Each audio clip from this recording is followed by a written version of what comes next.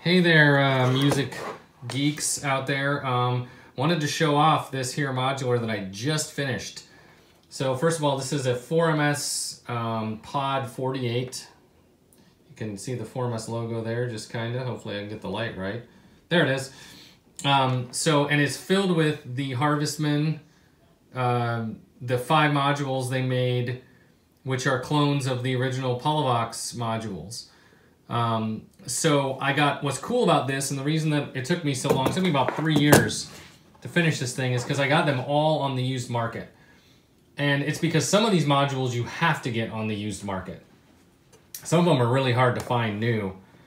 Anyway, about 3 years ago, I had this, I started with this one, and then I got this one used, both of these used, and I was like, you know what would be really cool is if I could find all these. Well, then it took me a long time to find this one. And I just found this one last year. And then finally, just today, literally a couple hours ago, I got this one in the mail.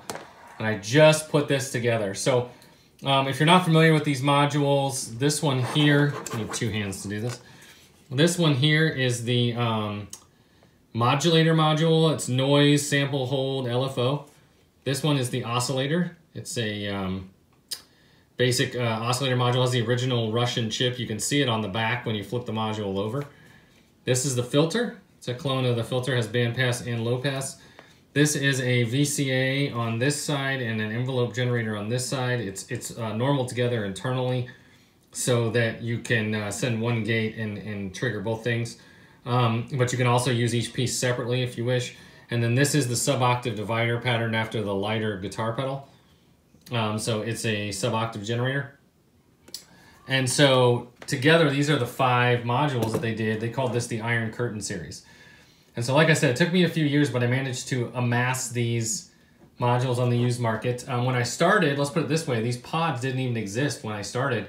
So my original plan was I had a Pittsburgh Cell 48 that I was going to use because that was the only 48 HP case that I could find. Then this pod came out and I was like, that's way better. It's light. So anyway, so it's kind of a fun little module, or modular, I guess. It's its own little self-contained modular. Of course, I can use it with the other gear in the studio, you know, together with that. But it also is just a cool little thing by itself. So let's try patching up a few things and see what we can get.